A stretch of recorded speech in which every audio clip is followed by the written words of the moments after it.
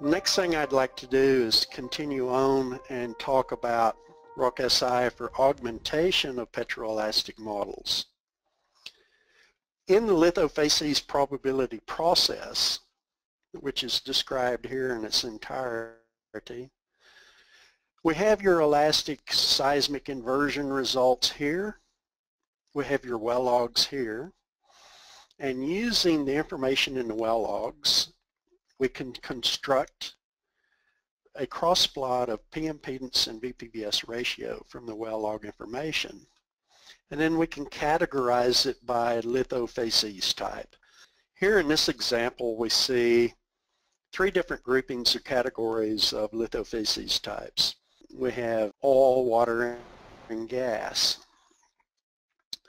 So here's our water, here's our oil, here's our gas over here.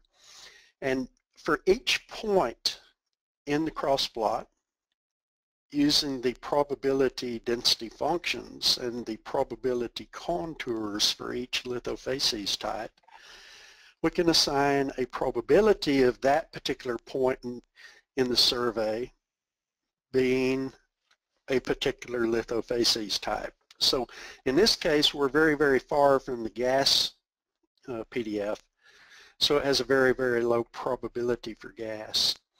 But we're kind of in between the water and the oil, although it seems to be closer to the centroid of the PDF for the oil.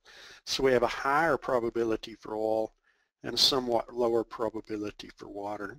And for each point in the survey, it works through this to compute a probability of each litho-facies type in the entire cube. So it will create three volumes: a probability volume for gas, a probability volume for water, and a probability volume for oil. And then a fourth cube would be created, which will be the winner, or the most likely litho-facies type at each point in the survey. And this is done also in RockSI. Using this technique, sometimes we observe that we have too sparse a data for a particular litho-facies type, or it may not be representative of the natural reservoir variability. In other words, it may not include all litho classes that we could reasonably expect to have in this particular survey area. And it may not capture expected depth trends due to the limited interval in some of the well logs maybe. So what can we do about that? Well, we have an option in RockSI to augment the data sets. We could augment an existing class with very sparse data points. We could add an additional simulated litho-facies classification. In this case, very calcareous tight sandstone is included here. How do we do that? Well, we take our Petro-Elastic model. So we can take our water saturation, porosity, V-clay, and effective pressure, combining it with our Petro-Elastic model in Monte Carlo simulation, we can output these additional data points. Now once we've done that, then we can extract our probability density functions again and go through the probability process using the Bayesian inferences and create those probability litho cubes again. In this case, we would also have a probability litho cube for the consolidated sand or tight sand. Let me show you some plots where we have done this in RockSI. We're doing it, in this particular case, litho-facies type by litho-facies type. So here we see measured data for the shale litho-facies. And then here we see simulated data for the shale and various types of cross plots, like P-velocity, shear velocity, P-velocity density, P impedance, VPBS ratio, different ways of looking at the data. Here it is for water sand with the simulated water sand data with the P10, P50, and P90 PDF contours. Here's the oil sand case. And here's a new one, gas sand. There was not any gas sand, but in this particular case, we simulated for the gas sand using an appropriate Petro-Elastic model for the gas sand. So that's good, but once we've done this, we want to examine more about the probabilities of litho-facies from LithoSI. which is another module in Hampson-Russell software. So what we've done is we've taken our data points into LithoSI, and we have created probability density functions in LithoSI that we're going to use to create the probability volumes. Now, one thing I need to mention is that we can display different information here. I can display well logs. I can display upscaled well logs. What that means is upscaled to seismic resolution.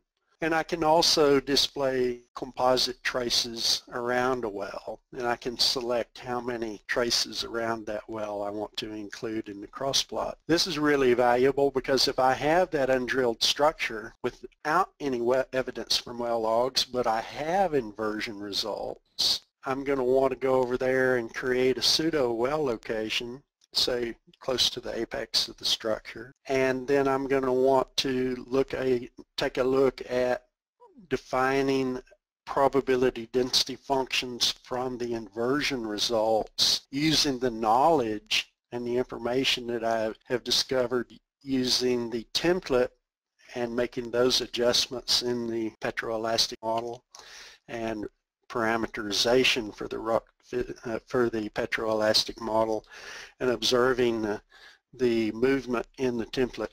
So in that case, here we have the drilled structure. This is the points. Remember in the rock physics template, when we had deeper depth of burial and higher pore pressure, we saw points moving down here. Or in the shallower structure, we saw the points moving up in this direction.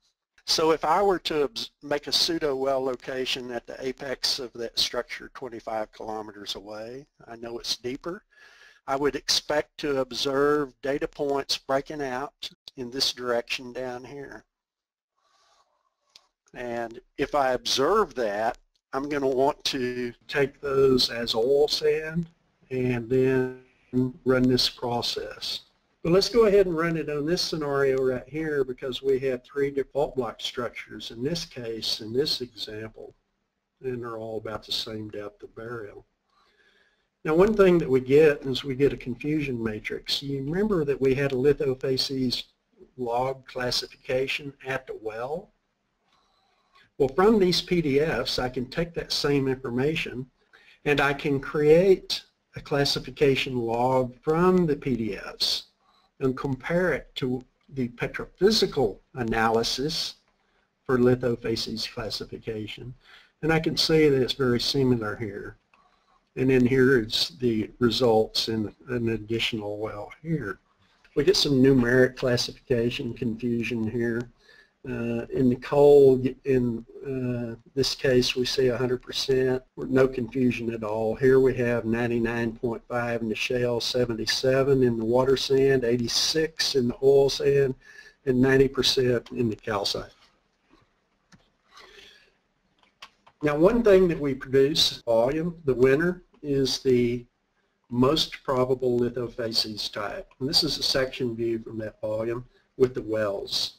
So here we have this well with the good oil sands here. We see the corresponding distribution of oil sands as we move laterally away from the well in this section view.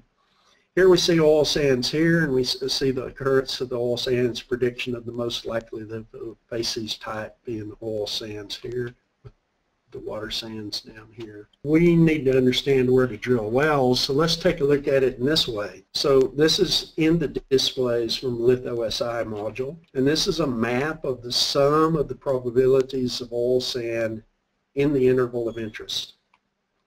You can see that we have a summation of very high probabilities here, here, and here, and some lower probabilities up here as far as the summation.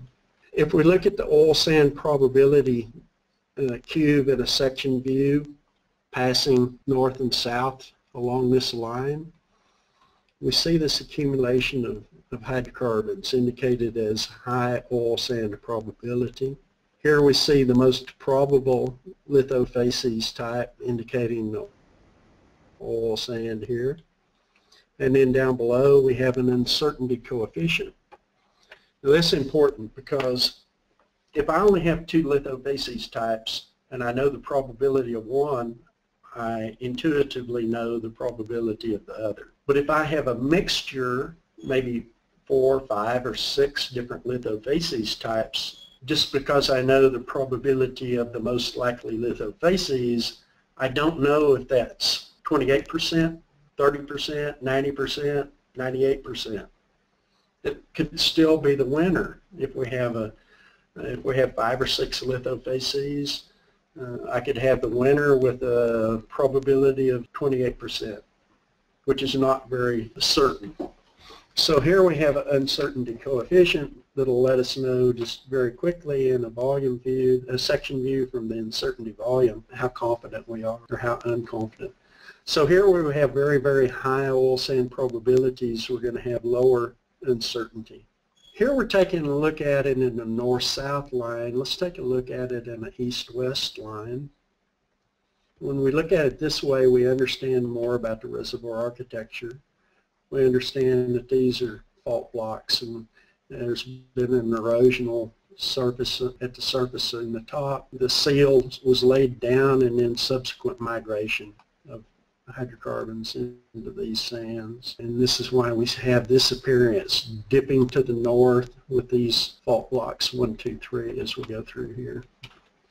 So this geologically makes sense. It's indicated oil sand probability, and if this structure were the discovery well and these other structures had not been drilled, I would pretty well know how I want to develop this field.